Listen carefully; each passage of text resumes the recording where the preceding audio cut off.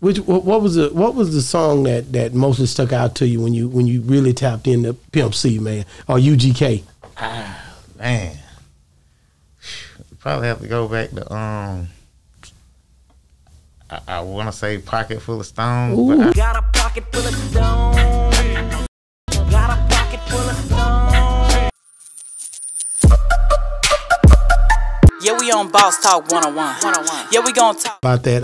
What's the name of that the album that you're working on next? Oh, The Resurrection of Chad Butler, man. What?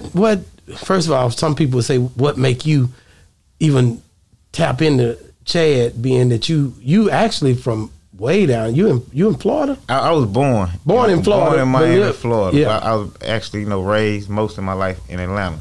Okay. I got ties here. My daddy was here, born in Fort Worth, Dallas.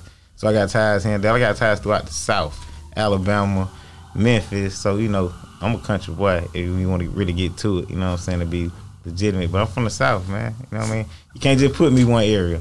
So what made you tap into Chad like that? Chad Butler is one of the favorites on this show. My favorite artist, man. I grew up listening to Chad, man, and he really got me into music. UGK, Bun B, I was a big fan of their music, man. And I always want to be like Chad Butler. Nobody.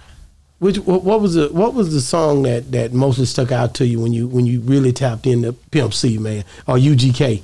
Ah, man. Probably have to go back to I want to say Pocket Full of Stones. But I got a pocket full of stones. Got a pocket full of stones. Heard so many songs before that kind of got me engaged to them. Pimpin' Ain't No Illusion.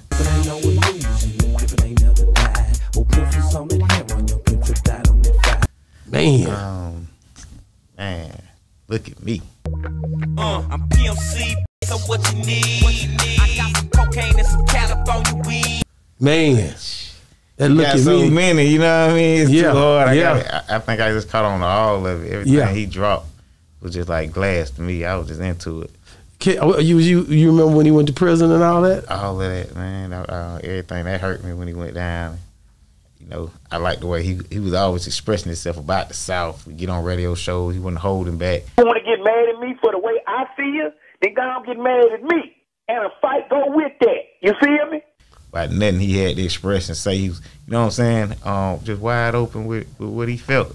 And I appreciated that. I loved his accent. I loved the way he talked, that country slang on the track. Yeah. Like it was just all, you know what I'm saying? It represented the South, and that was what I represented. So. But what about that time when he jumps on the radio in Atlanta and he just go down through there on the fact of how he felt about, and he really was calling a few people out on it, but he didn't really just, it was kind of subliminal-ish, you know what I'm saying? You know why I'm mad? Let me tell you why I'm mad. I'm mad because everybody on these records lying.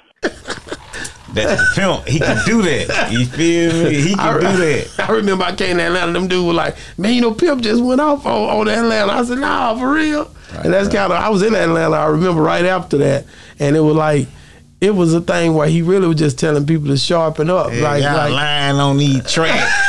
Like these prices, what y'all get some square folks, man. Yeah, I'm telling you. You were laughing, wasn't you? Yeah, we on Boss Talk 101. Yeah, we gonna talk.